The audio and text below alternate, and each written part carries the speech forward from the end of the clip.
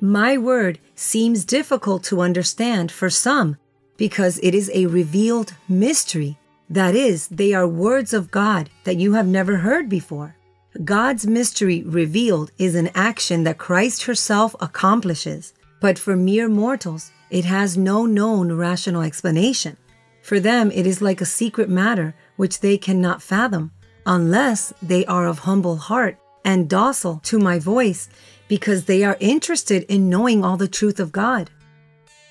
So, if the mystery about the truth of God the Father and of Christ was hidden, and now I am the only one revealing it, I can understand that the truth can be intense for those who only know a lie about God the Father and Christ, as if they were father and son, and that has become the only truth they know. What is proven today and cannot be refuted is that the Lord Melchizedek has established his throne in his heaven, Christ Lisbet. His reign in me governs over everything, and my faithful spiritual children obey the voice of my precept, my mandate, and fulfill God's commandments, which are my commands. But what is happening is that due to the big lie that many evil and corrupt men have promoted for years about their invented God the Father and Christ, the whole world is scattered in their minds and therefore divided amongst themselves. There are many different versions in the world about God and Christ, and they are all false, because God the Father and Christ are one. Christ has always said it, the Father and I are one, and we are not divided among thousands of different religions.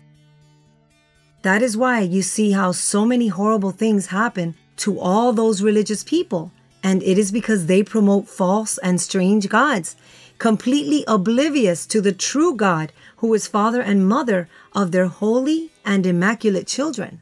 Separated from me, all men in the world are divided, and no one believes in the true God and Christ, who are not divided. There is no division between them.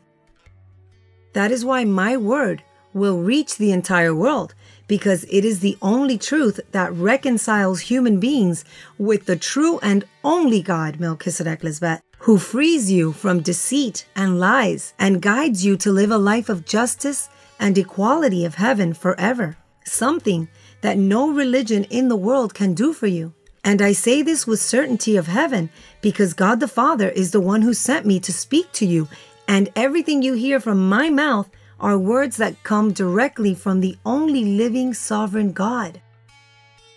I speak the truth, not to offend others, but to show them that they are living in a lie, so that they can come out of that lie and come to my light, which is the only truth of God.